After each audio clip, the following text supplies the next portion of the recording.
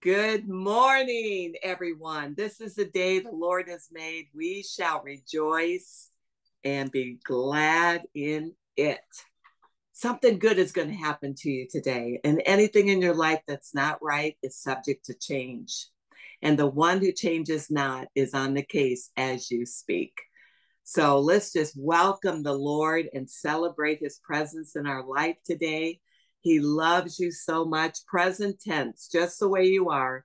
In fact, if he died for you and me as we were yet sinners, how much more does he love us that we are called the children of God? Amen. So bask in his love today. Bask in his favor, in his presence, in his grace. Just think about all of that. You might have things going on, but just put your attention on the love of Jesus and how much the Father loves you, and he so does. Amen. Well, we're going to be talking about Jesus today. It's a hot topic.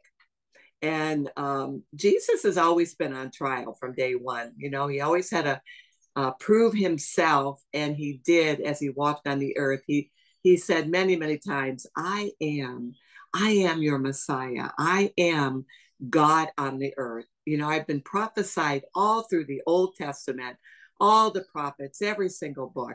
And you're going to have a little surprise today that the Lord gave me yesterday that I'm going to share with all of you. And that's going to be coming. But nevertheless, let's start.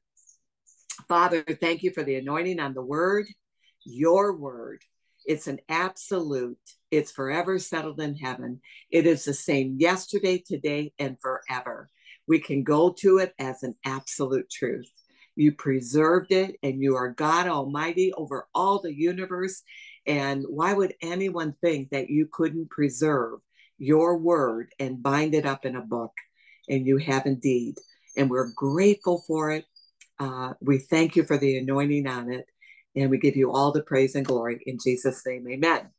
In Philippians 2:9, it says, wherefore God also has highly exalted him, Jesus, and given him a name which is above every name. The name of Jesus carries power, character, and the ability of God. Incredible name. There's no other name like it upon the earth. Let's look at a few scriptures about the name of Jesus today.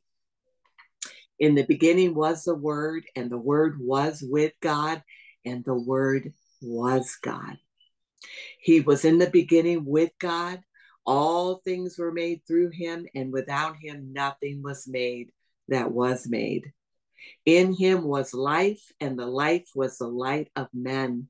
And the light shines in the darkness, and the darkness unfortunately, did not comprehend it. In Revelations 19, because we just talked about that God is the Word. Revelations 19, let's see, what is it? 19, 6. I want to make sure. 19:13. He, Jesus, was clothed with a robe dipped in blood, and his name is called the Word of God. Don't have to question that. Jesus is the living Word. Now we're going to go through the book of John with several scriptures. John 2, verse 28. Let's look at that. I'm sorry, that's John 20. John 20, 28. And we're going to look at what John says about Jesus, which is the whole book. I mean, if you want to have an overview and a detailed about Jesus, just read the Gospel of John and the 3 epistles of John. They're just fabulous. So John 20, 28. And Thomas answered, well, Jesus asked him, reach your finger here and look at my hands, Thomas, and reach your hand here and put it into my side. Do not be unbelieving, but believing. And Thomas answered and said to him, my Lord and my God. Jesus said, Thomas, because you have seen me, you have believed. Blessed are those who have not seen and yet have believed. That's you and I. We're more blessed than the disciples were that walked and talked with Jesus upon the earth because we believe in a God we haven't seen. We put faith in what Jesus did for us and haven't seen him. And because of that, blessed, more blessed are we. That's incredible. Think about that. That's, I get happy about that. John 13, verse 3, and it says, and Jesus, knowing that the Father had given all things unto his hands, and that he had come from God and was going to God. Jesus knew what his purpose and plan was upon the earth, and he talked about it with everybody around him so that they would believe. John 17:5. Wow. Let's look at verse, let's just look at verse 1. Jesus spoke these words, lifted up his hands to heaven and said, Father, the hour has come. Glorify your Son, that your Son also may glorify you. As you have given him authority over all flesh, that he should give eternal life to as many as you have given him. And this is eternal life, that they may know you, the only true God, and Jesus Christ, whom you have sent. I have glorified you on the earth. I have finished the work which you have given me to do. And now, Father, glorify me together with yourself, with the glory which I had with you before the world was. Wow, incredible words. Words you can't deny that Jesus Christ is fully God and fully man, came upon the earth to redeem all of mankind. And I'm saying redeeming whosoever. Whosoever would believe on the Lord Jesus Christ shall be saved. There is not a selected elite that God has ordained from the foundations of the earth that would be saved. Wrong thinking. The Bible says that the Father does not take pleasure in the death of the wicked. It also says he does take pleasure in the death of the righteous.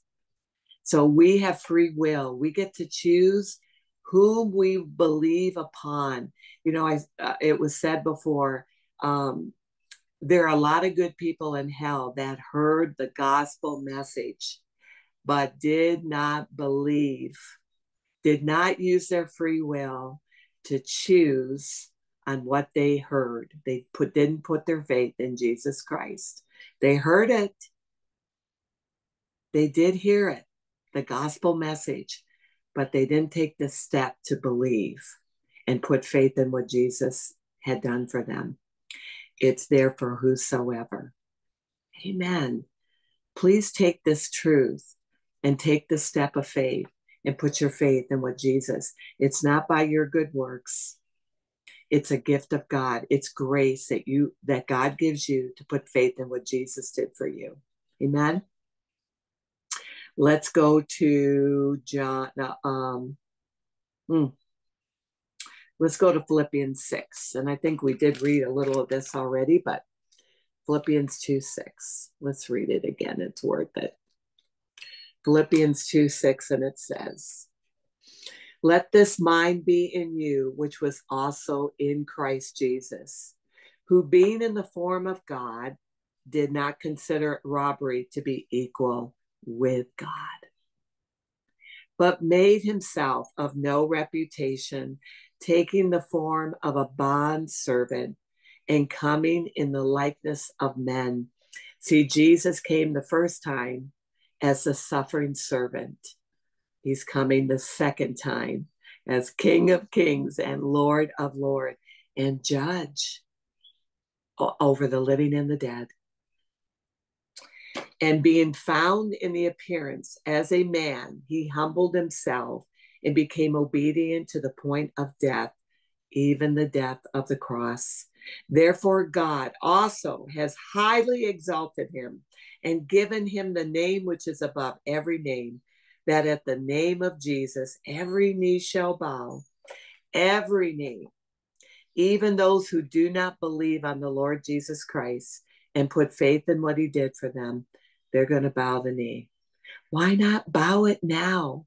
Use your will to believe in the Lord Jesus Christ. Bow the knee now so that you won't be judged. See, those of us who are born again of the Spirit, we have been already judged by Jesus Christ on the cross. So when we bow the knee, we're going to bow the knee with praise and glory. Therefore, that at the name of Jesus, every knee shall bow, of those in heaven and those on the earth and those under the earth, and that every tongue should confess that Jesus Christ is Lord, to the glory of God the Father. Therefore, my beloved, as you have always obeyed, not only in my presence only, but now much more in my absence, work out your own salvation with fear and trembling. For it is God who works in you both to will and to do for his good pleasure. The next verse is, don't do it with murmuring and complaining. Do it with joy. Do it with joy, because Jesus is in you, God in us, Christ in me, the hope of glory. Because he's in me, his whole nature is in you and I as a born again child of God. That's righteousness, peace, and joy in the kingdom of God. So why not work joy out? Why not will it work peace out? Why not work righteousness out? Why not work out the love of God that's been shed abroad in your heart? Why not represent Jesus well here and now in the flesh? You get to, so why don't you? Why not do it? And represent your Lord and Savior, who paid a hefty price for you to be saved here and now, working out your salvation, that one day we can glorify the Lord Jesus Christ together for all of eternity in the presence of the Lord in heaven. Amen. I just get really excited about all this because he's getting more near, more dear every single day, and the earth is getting dimmer and dimmer all the time. Hebrews chapter 1, let's go there. Hebrews chapter 1, and we're going to look at verse 8. Hebrews 1:8. And it says, oh, there's so much here. But the Son, he says, your throne, O God, is forever and ever. The scepter of righteousness is the scepter of your kingdom. You have loved righteousness and hated lawlessness. Therefore, God, your God, has anointed you with the oil of gladness more than your companion. And verse 10, you, Lord, in the beginning laid the foundations of the earth, and the heavens are the work of your hands. They shall perish, but you remain, and they will all grow old like a garment, like a cloak. You will fold them up and they will be changed, but you are the same. Jesus is a living word. He is forever the same, yesterday, today, and forever. That's why you can count on the word of God. That's why you can bank your life on it. Hallelujah. The early Christians loved not their life to the death. They overcame by the word of their testimony, the blood of the Lamb, and loving not their life unto the death. Why? Because Jesus is the same yesterday and today and forever. Hallelujah. He was the firstborn into the world, and let all the angels of God worship him. That's in verse 6. Oh, so much in Hebrews, another really great book. Let's look at Colossians chapter 1. Oh my goodness, power packed here. Colossians 1, We're going to look at verse 15. He is the image of the invisible God. Just look at Jesus and you'll see the Father, the firstborn over all of creation. For by him all things were created, that in heaven, that are on earth, visible and invisible, whether thrones and dominion, or principalities or powers, all things were created through him and for him. And he is, glory to God, he is before all things, and in him all things consist. And he is the head of the body, the church, who is the beginning, the firstborn from the dead, that in all things he may have the preeminence. For it pleased the Father that in him all the fullness shall dwell. The Godhead, the Father, the Son, and the Holy Spirit. And by him to reconcile all things to himself, by him, whether things on earth or things in heaven, having made peace through the blood of his cross. Glory to God. Well, let's look at Titus. Kind of giving you an overview of the New Testament. Praise God. We're going to have the Old Testament too another time. But Titus 2, let's look at verse 13. Looking for the blessed hope and the glorious appearing of our great God and Savior, Jesus Christ, who gave himself for us, that he might redeem us from every lawless deed and purify for himself his own special people. Glory to God, that's us, his own special people, zealous for good works. Speak these things, exhort and rebuke with all authority. Let no one despise you. We are his chosen people, set apart, separated, his own special people, all those who call on the name of the Lord Jesus Christ, Jew and Gentile alike. Glory to God. Don't you want to be in on this? Do it. Call on the name of the Lord Jesus Christ, and thou shalt be saved. Well, how did Jesus get his name? By inheritance. We already saw that in Hebrews. Well, let's go back. I don't think I read Hebrews 1-4. So let's read that. By inheritance, God the Father gave him his name. Look at what it says. God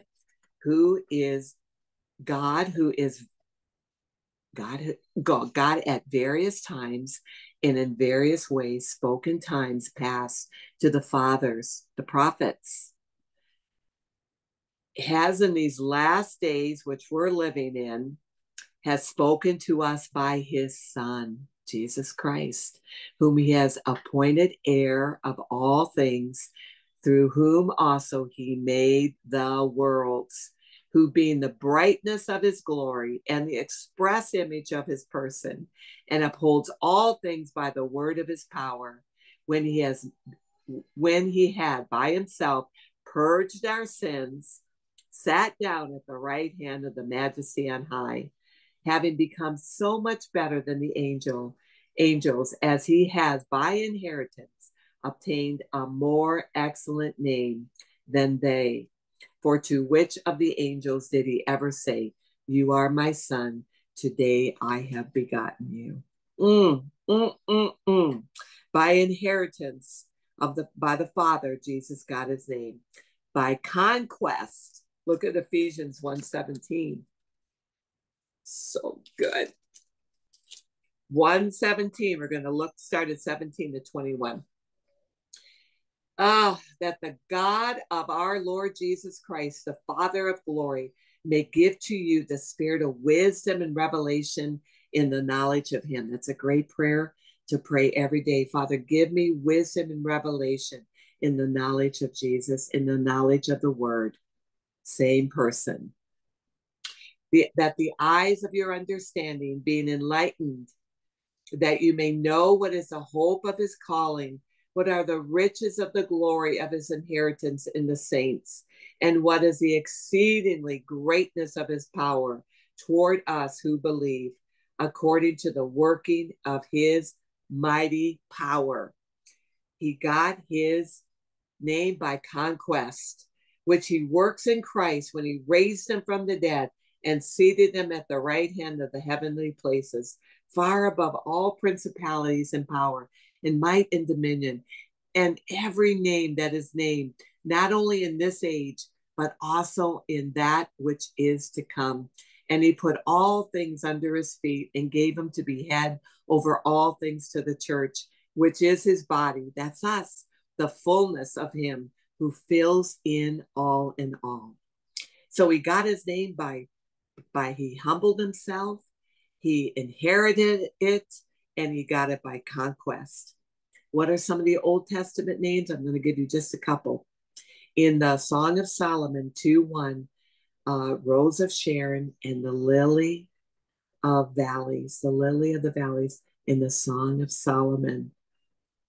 We're going to go to Isaiah 9:6.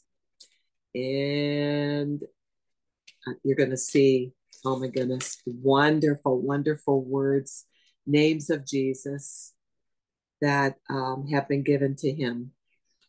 Isaiah 9:6. Praise the Lord. For unto us a child is born. That's Jesus. Unto us a son is given, and the government will be upon his shoulders, and his name will be called Wonderful, Counselor, Mighty God, Everlasting Father, Prince of Peace. Of the increase of his government and peace, there'll be no end. Upon the throne of David over his kingdom, to order it and establish it with judgment and justice from that time forward, even forever. The zeal of the Lord of hosts will perform this. Of course, we know this is a time of the millennium when Jesus returns to the earth and sets up his 1,000 millennium reign. The government will be upon his shoulders. And he'll be called Everlasting Father, which he is today, Prince of Peace. Glory to God. Isaiah 59:20. You know, Isaiah was Jesus' favorite book of the Old Testament. He referred to it many times as he walked on the earth because it spoke so much of him. Isaiah 59:20, and it says, the Redeemer will come to Zion, and to those who turn from Jacob, saith the Lord. Okay, so for the believer, the name of Jesus is all sufficient. Jesus gave us the power of authority to use his name. It's incredible. The name of Jesus has the power of God in it. So what does it stand for? Emmanuel, God with us. God himself came upon the earth and humbled himself, was born of a Virgin Mary, and he suffered and died, was crucified, and he rose again from the dead on the third day, resurrected, forgave us of all our sins on the cross, ascended into heaven, and sits at the right hand of the Father, ever interceding for us. God himself did this for us, that we could live forever and ever with him. We're on this journey going home, going back to the Father, and putting our faith in what his son Jesus did for each and every one of us. God with us, Emmanuel. So how can we use this precious name of Jesus? Let's look at John 16. How can we put this name to use in this journey that we're on, heading home? John 16, because we have an enemy, right, who hates that name and hates us because we're children of God. John 16:23, and it says, and in that day you will ask me nothing. Most assuredly I say to you, whatever you ask the Father, we pray to the Father in the name of Jesus. In my name, he will give you. So we go to the Father, but we ask the Father in his son Jesus' name. And we ask him because he says in First John, if I hear, I will answer. So we come in the name of Jesus. Verse 24, until now you have asked nothing in my name. Ask and you shall receive, that your joy may be full. Do you ask the Father for things in Jesus' name? The little and the big. The little and the big. Nothing's impossible with God. We need to start asking the Father for the impossible things. See, we do the things that are possible, right? You go about your life and the things that you can do, you do. God wants you to ask him for the impossible. That's when his son is glorified. That's where our joy is made full. I'm telling you, he loves it when we ask him things like that. And I mean the little things in life. See, when you see God the Father, your Father, answering little prayers, it builds your faith to ask him for big prayers. And it's all about relationship. I love that. I love it so much. You know, I had a ring that I lost that a really dear friend had given me years ago. I couldn't find it anywhere. I looked. See, I did my part. Seek and you shall find. Look and, just look for it. Do your part. And when you do your part, you have confidence to ask the Father to do his. See, I had done the possible, but I didn't find it. So I went to my Father and I said, Father, I've looked. I've looked everywhere, retraced everything. And I'm going to ask you, Father, in Jesus' name, if you'll send an angel even to pick that ring up wherever it's at and let me see it. Simple thing, right? My Father, he loves us. He loves to answer our prayers because he's love. He's mercy. He's grace. That's the very essence of who he is. And he loves to glorify his son. So when we ask in his name, he loves to answer us. And I got out of the car and I had both hands full with stuff and I'm walking down the path and right in front of me was my ring. You can't make this stuff up. You just can't. So see, I remember these little things and that gives me confidence to ask for big prayers, for impossible prayers, not just for myself, but other people. When I pray the impossible because God is a God of the impossible. Get out there in your faith and ask him to do what seems like it's not possible, but he wants to do that for us. So use the name of Jesus. In Mark 16:17, what's another way that we can use his name? And this is the power over the enemy that is in the earth today. And that's, of course, Satan and all his little demons. We have power over them because Jesus has given us the authority to use his name. Mark 16:17. And these signs, let's go to 15. And Jesus said to them, go into all the world and preach the gospel to every creature. I want you to think about something. When Pentecost came and the power of the baptism of the Holy Spirit came upon the disciples, what is the first thing? What was the fruit of that? What was the fruit of Pentecost? The first thing they did is go out and preach the gospel. And 3,000 came into the kingdom of God because they preached the truth of the gospel. And then 5,000 came in. They preached Jesus. Signs and wonders followed the preaching of Jesus. Let's read this. He said, go into all the world and preach the gospel to every creature. He who believes and is baptized will be saved, and he who does not believe will be condemned. See, people are in hell because they didn't believe in Jesus. That's what the word says. And these signs shall follow these who believe. Believe what? The gospel of the kingdom, the gospel, the good news. Jesus has come. He has come and he died and he resurrected from the dead. And he did it for you so that you could get born again. If no man will see the kingdom of God unless they be born again of the Spirit. Jesus came to have that happen, that we would repent of our sins and be forgiven and come into the kingdom of God. These signs shall follow those who believe. In my name, they shall cast out demons. They shall speak with new tongues. See, his coming, his belief, you putting faith and believing in the Lord Jesus Christ now gives you authority over his arch enemy and ours, which is the devil, and that you can speak in new tongues. Now you can. You got to get born again, your spirit alive unto God, in order to have the baptism of the Holy Spirit, the power of the Holy Spirit deposited in your spirit, so that you can speak in tongues, an unknown language, to God the Father. They shall take up serpents, and if they drink any deadly thing, it shall be by no means hurt them.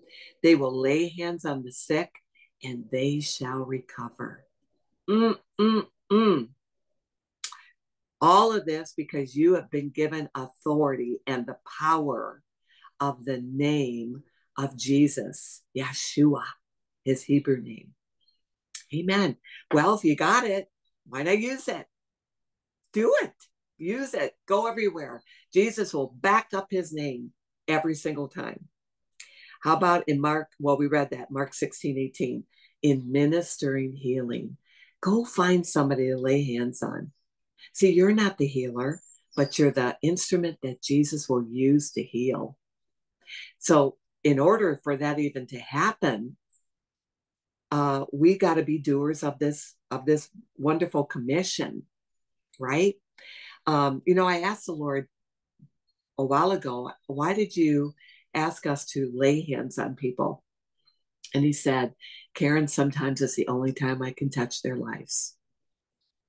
Wow, that just really changed my whole thinking, to where I just look for opportunities. I prayed for somebody in the parking lot yesterday. Just, they were telling me about their shoulder. They were waiting on surgery. They got denied it from the insurance company. And I said, Father, will you heal this person if I pray for them? Father said, of course. Lay hands on them. Let the power, the anointing of my son Jesus go into them. See, you be an avenue of what Jesus said to do. You're not the healer, but God needs us in that divine human connection to let the power of his Holy Spirit and the precious name of his son Jesus to be activated upon the earth. And he wants to use us to do that. Yes, I said it. He wants to use us to do that. Let's go to Isaiah 61 for our last scripture today. But we have to believe in the power of the name. We have to put confidence in the name. Don't put confidence in yourself, but just be bold to be happy to be used of the Lord, and because he needs you. Isaiah 61:3. The Spirit of the Lord God is upon me, because the Lord has anointed me. You're anointed to preach the good tidings of the poor. You're anointed to do that. He has sent me to heal the brokenhearted. You're anointed to heal the brokenhearted, to proclaim liberty to the captives, the ones who haven't heard about Jesus. You've been anointed to proclaim the liberty to them, and the opening of the prison to those who are bound. You are anointed to do that, to proclaim the acceptable year of the Lord and the day of vengeance of God, to comfort all who mourn, to console those who mourn in Zion, to give them beauty for ashes and the oil of joy for mourning. Why in a place of mourning? Maybe you've lost a loved one. Maybe you've lost a job. Maybe there's just a loss in your life. Why can you have the oil of joy? Because Jesus is in your life, and the best is yet to come. The garment of praise for the spirit of heaviness. My goodness, you can turn heaviness on a dime by lifting your hands up and praising the Lord. We have so much to praise him for. that they may be called the trees of righteousness, the plantings of the Lord, that he may be glorified. Are you wanting to glorify your Lord and Savior today? Is that important to you, or to just think upon all the bad things and all the losses and all the things that you don't have? Would you rather glorify the Lord? And one way to do that